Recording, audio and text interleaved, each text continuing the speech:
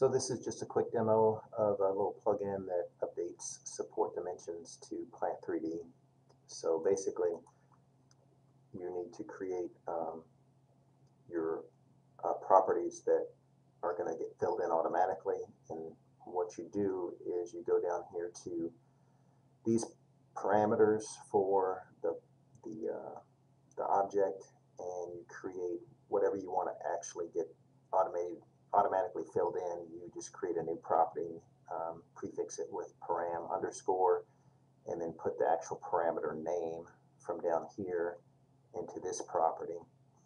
And then once you have that done, anytime you save your drawing here, those parameters will get updated with whatever the current values are. So here the length is 3 foot, 1, whatever. So that's parameter L, and it'll put that dimension in there. And then if we change that to something else, right,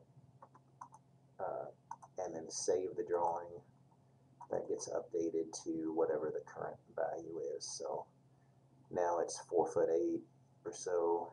You can see that got changed, and it's works as simple as that basically.